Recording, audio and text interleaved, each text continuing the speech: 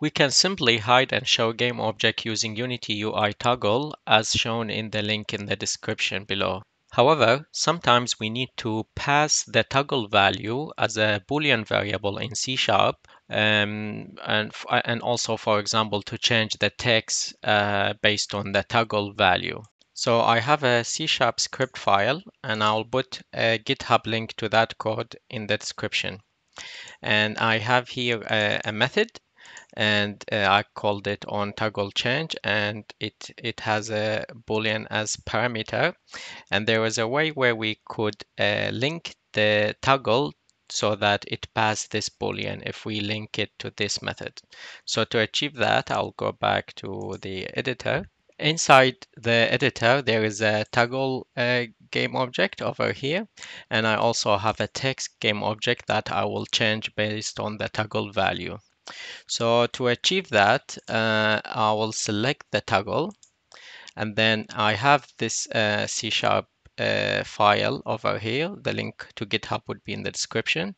And I linked it to this game object. I just attached it to this game object. So I'll select the toggle, and I'll go on value change Boolean event and hit the plus, and then drag the game object to which the script is attached, this one. Just drag it here, and I'll try to access the script, which is linked to toggle. And the most important thing here is to ensure, because there are two sections, one is dynamic Boolean, one is static parameters.